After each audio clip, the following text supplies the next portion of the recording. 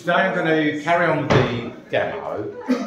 So it's simple oil painting, basically a simple subject. I need to get you started with oil painting if you're new to painting.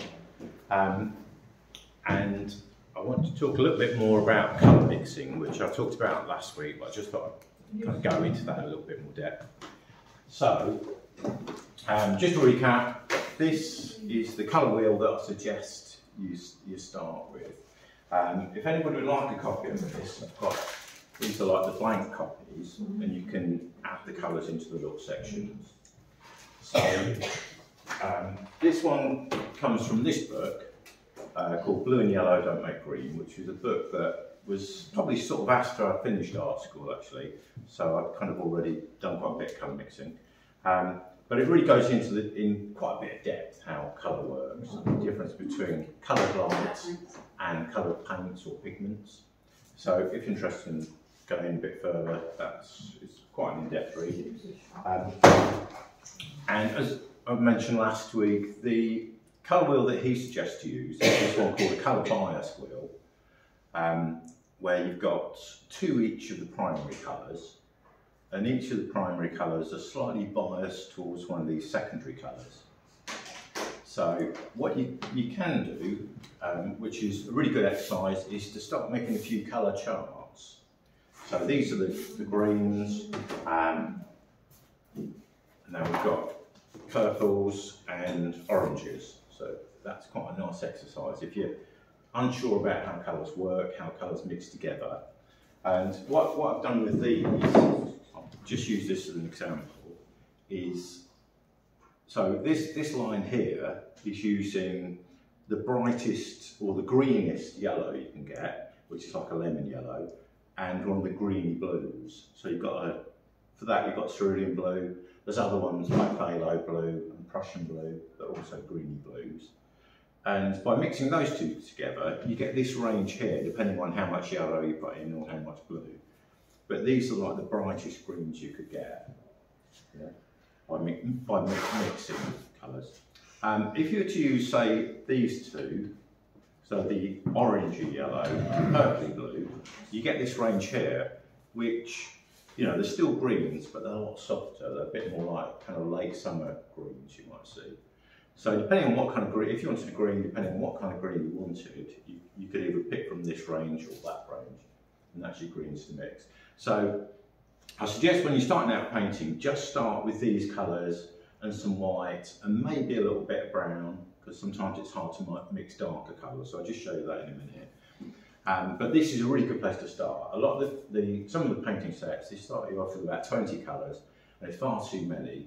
And if you only ever go to the tubes of green, you don't really get to learn how to mix the greens and how to modify those greens. So there's some lovely greens in tubes, but quite often you need to modify it a little bit to make it more like the green you want.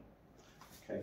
So just start with, say if we're going to do something like a line like that, if you're going to make, with colour mixing, if you're going to mix a light colour, just a clean brush, this, unfortunately, I need to get some more of this lemon yellow because it's very old and stodgy. But if I was going to do something like this line here, I would say start off with a bit of pure colour either end, and that reminds you of where you started. So that'd be like the lemon yellow. And this works quite nice on a white paper canvas or board.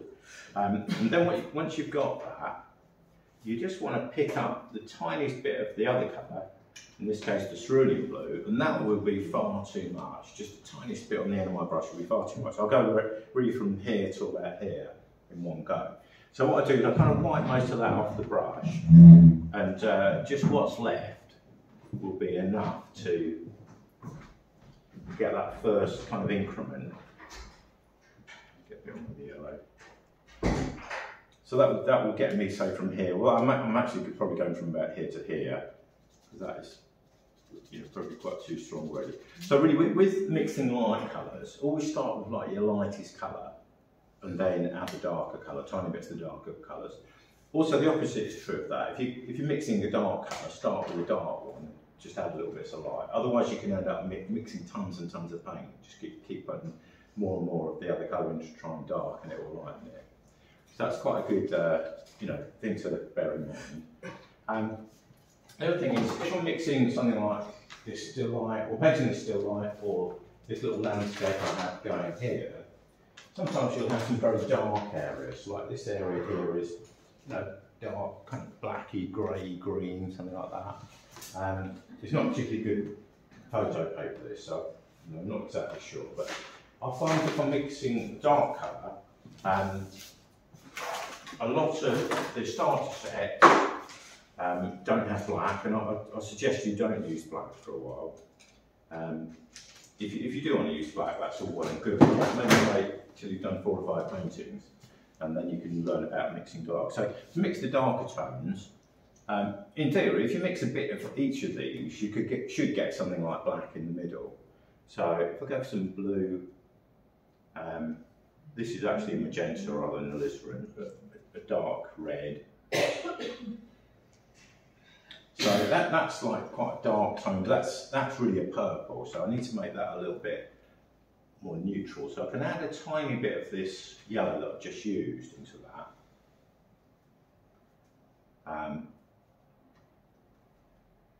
And that will go really more like a dark brown. So I find to get the really darkest tones, using a dark brown, like a burnt umber, is a good. So I've added a bit of burnt umber to that mix, and a bit more of the ultramarine blue. That's quite a nice kind of, short cut of black. That is quite a dark tone. That's probably as dark as I'm going to need for painting.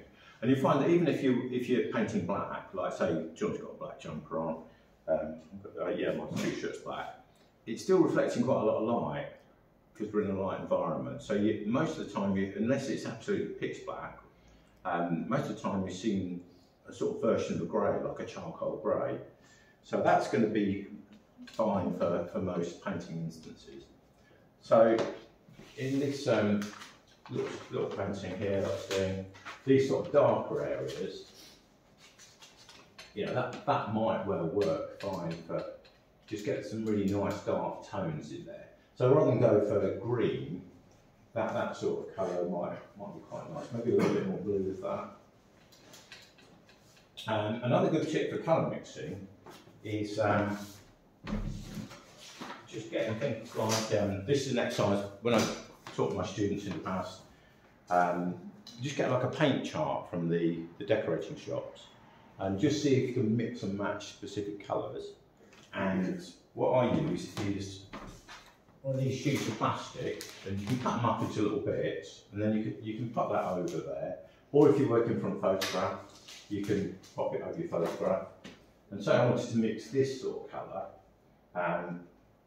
What I've got down here, maybe add a little bit of white to that and see how that works. So at the moment that's looking a bit too purpley. So I'm thinking, well, where's the colour? So if colour is like too purple, it's a bit like that. What I then add to make it less purple is whatever's opposite on the colour wheel. So if I add a little bit of one of the yellows in, that should go less purpley. And hopefully approach what's got here a bit more. So I think that's closer, but it's still far too light. So this is a good way of judging the tonal values, the light and dark values. So I'll add some more white to that. And with oil paints, they dry pretty much the same as if they're wet. As long as you don't put too much. If it's water mixable and you put a lot of water with them, it'll change. But oil paints dry similar to how they are wet. Acrylics will dry, I think, a little bit darker. So that's something to bear in mind if you're working with acrylic. So I think actually a little bit more white. That is as close as I can get. I've managed that in like four takes. And equally, you can do the same. If you just want colour mixing practice, just use some paint charts. Just have them go like that. Is that okay? Yeah. So that's really intended for anybody who's a beginner. Like all those exercises. When I used to teach in the colleges, that would be like 2 weeks worth of, beginners exercises. So I get to make a colour wheel, do the colour charts like these, If you wanted to make one of these, sort of like a whiteboard, a bit of masking tape, top and bottom, and then, as I say, start with a pure colour at either end, and then just actually add tiny bits of the other colour till you get to the other colour. That's a really good exercise. Mixing and matching sort of colour charts, mixing and matching specific colours that you're going to paint. Actually creating a colour wheel from one of the paints. They're all really good exercises if you're just kind of starting out. Okay. Right.